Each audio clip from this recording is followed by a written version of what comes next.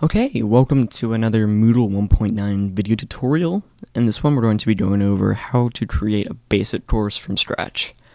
You can do this using the administrator account, or you can do this using any kind of course creator teacher. There are certain roles you can do to create that, but I'm just going to use the administrator account.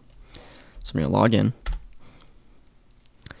And so what Moodle does is it groups the courses into different categories. So you have social studies, math, English, science, whatever you want to do. So let's create a new science class. Courses, add edit courses.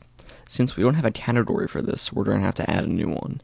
So let's go ahead and do that. Parent category, it's going to be the top, but you can also do subcategories. So if you want to divide it by grades or however, you can do that. Category name is going to be science. Description, just say science. Cool. So now we have our category where we want to add a course to this category. So go ahead and click on the category name and say add new course. So you have a lot of options here to do. I'm just going to go with the defaults and just change the name to chemistry. That's about right.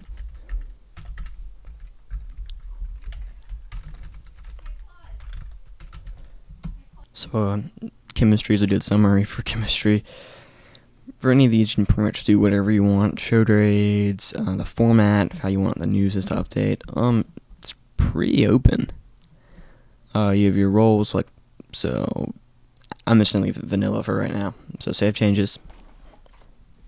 Here's where you can define your roles if you already have a teacher. So let's go to teacher. There's nothing in there right now, so let's go ahead and add William Potter. Click the arrow button, and there we have a teacher for this class. It's pretty cool. Go ahead to start. Let's go ahead and look at our class really quick before we sign in to the teacher. Make sure we got everything right. So this is what it looks like. It's pretty bare. Participants, we should have William Potter, and he's a teacher. Cool. We can do little tricks as administrators, and we can log in as him temporarily. So we're gonna log in. And yeah, we can, all the options an administrator has, or as many as it lets you have as a teacher. You can change settings, assign roles, do the grades, do kinds of quizzes and questions and reports, and pretty much this is how you create a new course from scratch.